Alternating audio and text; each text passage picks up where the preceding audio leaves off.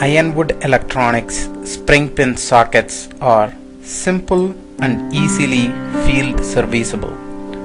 This video demonstrates how to replace spring pins.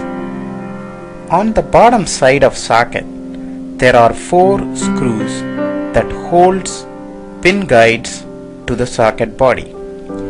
Use appropriate screwdriver to remove 4 screws. Bottom guide will lift up due to guide plate spring force.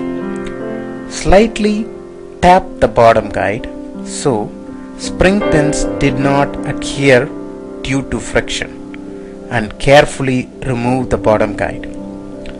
Use tweezer to grab and remove the spring pins that needs to be replaced.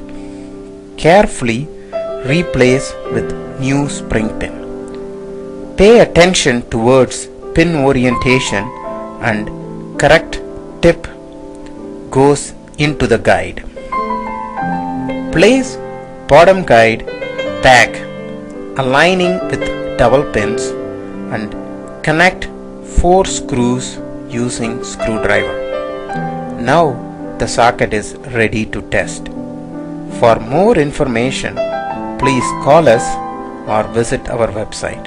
Thank you.